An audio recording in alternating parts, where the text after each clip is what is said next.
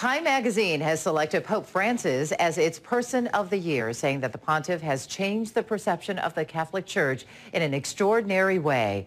And Chicago artist Jason Seiler created the image of the Pope on the magazine cover. Seiler is a classically trained oil painter who actually taught himself to paint digitally.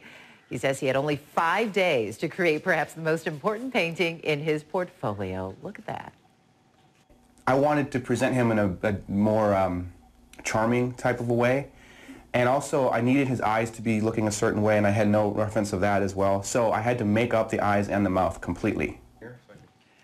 Wow, check out that work. Seiler also painted NSA whistleblower Edward Snowden. He was the runner-up for Time magazine's Person of the Year. Amazing.